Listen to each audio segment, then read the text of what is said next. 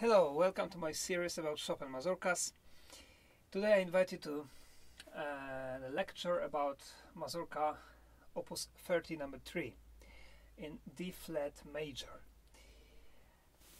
Let's listen to a little bit of the first part.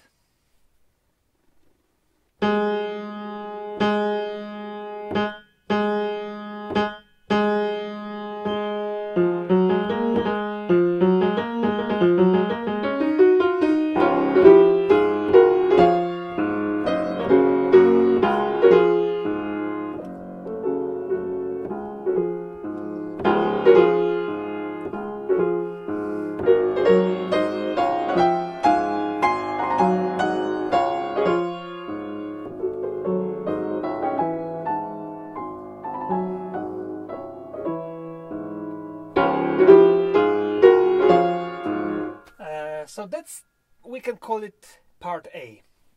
Well, this mazurka is completely different than the previous two. First of all, well, it's the first one in major key, first and only one in this opus, and the character is totally different, right? It's a very masculine, at least the beginning. Chopin's friends, Polish people, when they heard this mazurka, they told him, "Oh, you know, this sounds like a polonaise. It's like a little Polish polonaise." Then Chopin smiled and answered, "Yes, maybe it's true." And indeed, it sounds like a polonaise. What is polonaise? Well, polonaise, the spirit of polonaise, the Polish traditional dance, but dance from the high class of aristocratic people, aristocracy, is the noble dance, full of power, of the feeling of proudness, and also this kind of patriotism. And here we have a little bit the same, except there is no polonaise rhythm, of course, because it's a mazur. It's a typical mazur. Pam pa pam pa yam pa pam yam pa pam pa yam pa pam. We can even dance it. But everything starts from the introduction. Introduction is a very typical folk imitation of, well, let's say, double bass.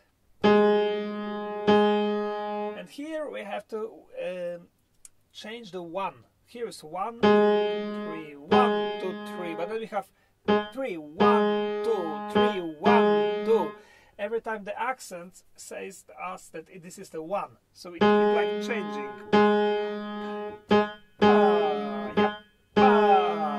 And then the double bassist starts to improvise.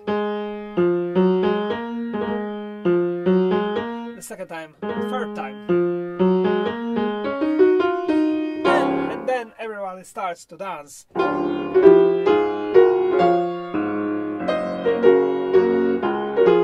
This is a little pianistically demanding because we have the thirds.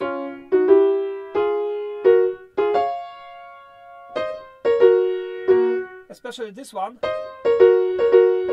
because here we have the repetition, the note which at first is in the lower voice and then in the upper voice.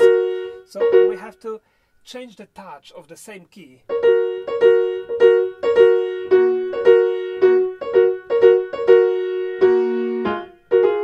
And then we have to make a phrase, and we have to try to make it sound like a mazurka. So how to do it with the rhythm?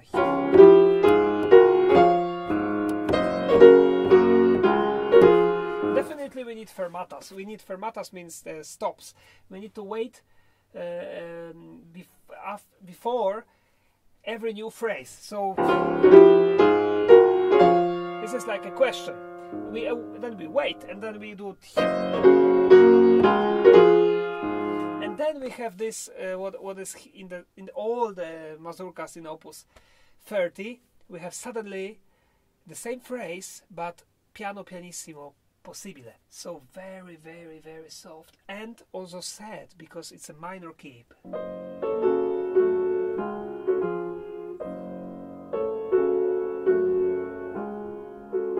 And then again forte, and again piano. So definitely we have a bipolar person. We have somebody, well, maybe Chopin, who doesn't know which direction to go. Well, that will also comes later. But here we have more that, do I have power or I have no power? It starts like I have a lot of power to fight. I'm going to fight in my life, in my difficult life. But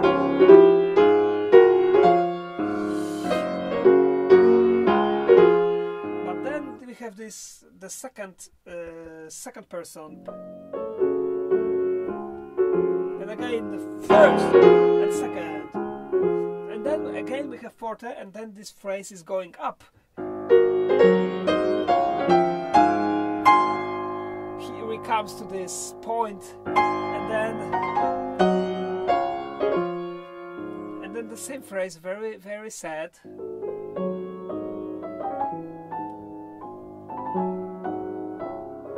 And very silent. So the key to the first part, which we can call part A of this mazurka, is to make these big differences so that they are heard and visible and understood, with the power and no power.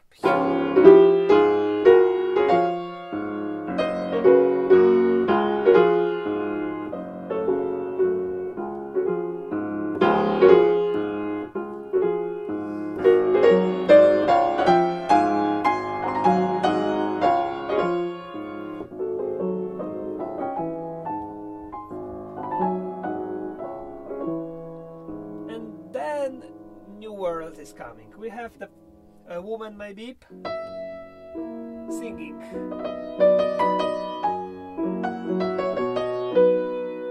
and then the same melody but in a different key. So this is like, again, two different moods we have. We have the, well, kind of happy in B major, and then B flat major, a little bit down, and again.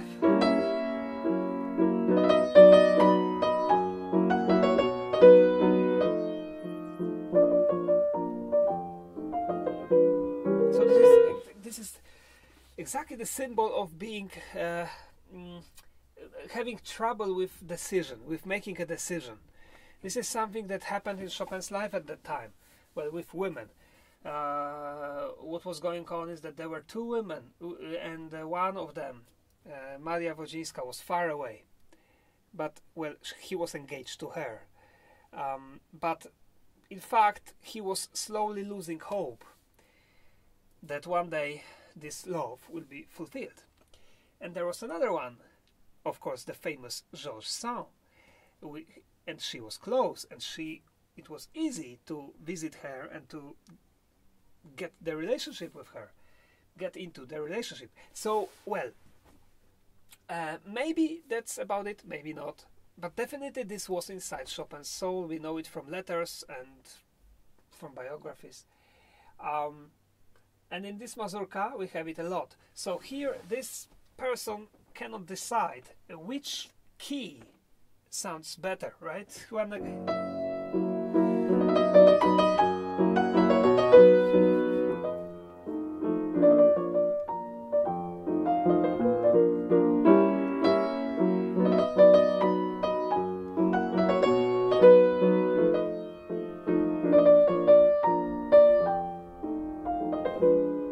then we have the new melody. This is still part B, but maybe B1, let's say, the new melody.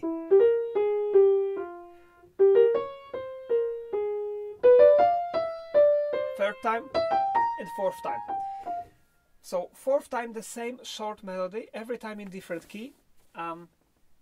Again, well, this person is so much lost. It's completely lost. It's trying to find the way. You know, when the melody is trying to get the correct key, tonality, then it means that it's looking for the way. So listen, we have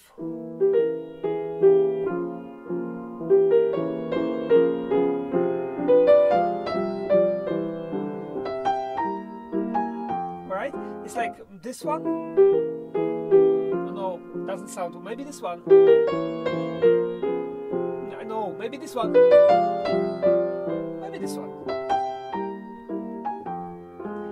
And this was the first woman, this far away woman, the symbol of the woman which is far away. And then we have another one which is close, and the motif is the same, but forte. Listen.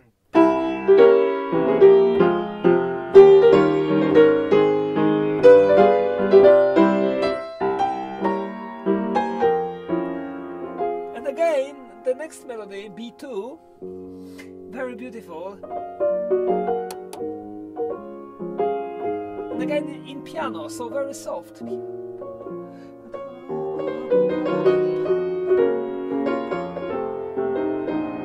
now the same melody in forte.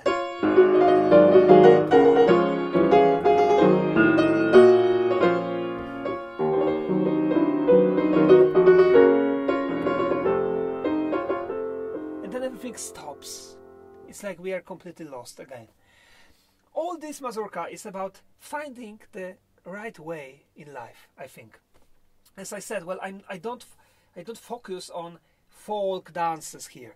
I don't really think it's necessary. Of course, we could do it like before every time I did, but instead, I think it's much more important to find the context, to find the inner message which is in this mazurka, because. As I said before, the Opus 30 is very special, very introvert, I would say. Of course, this mazurka is maybe not, but the symbolism which is inside can be very much, and it's very sincere also.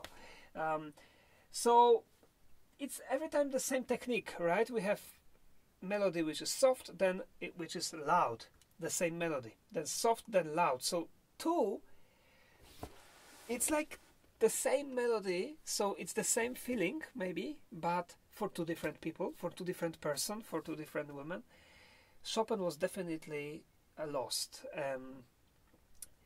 and that's maybe one of the reasons. And in my opinion, for me, it helps me understand this way of composing. So let's listen again to this, the last very nice melody. It's just pianistically very difficult because we have the sixth.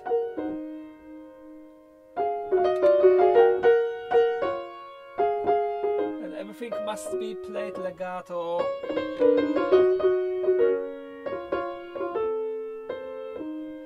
And the phrasing must be shaped as beautiful as possible.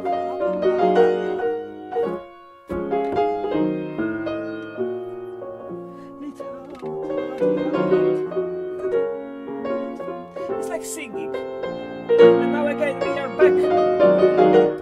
back in the Polonaise rhythm, like a Polonaise spirit.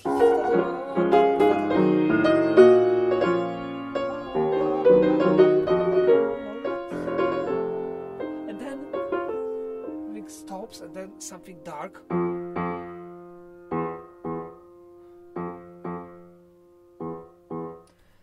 It's maybe like somebody's knocking the door. Then, who is there? Boom. It's a fate. And then again we are at the beginning.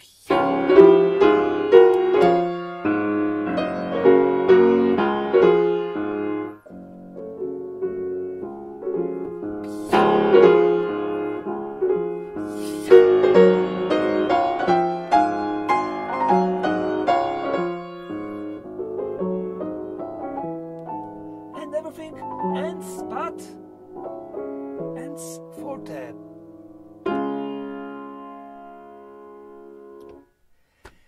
And it brings us to the last mazurka, which I'm going to talk about in the next episode. Thank you very much for listening, and hope to see you again soon. Bye bye.